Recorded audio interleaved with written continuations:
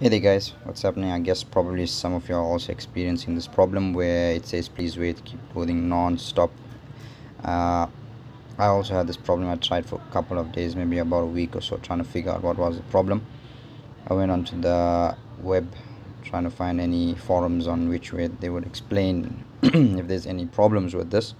Some of them had to do some heavy replacements and stuff like that, but there's a quick fix if it works for you. Let's try it out. You're gonna get yourself an OBD. It's a OX link from Amazon, which I bought for the BM.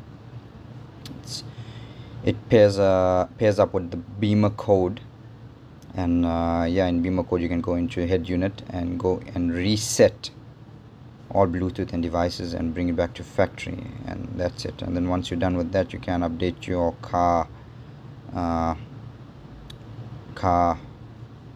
version, whatever that is called. And as you can see over here, it's working very nice. There's no issues, there's no problems. I've never had that problem again where it says please wait.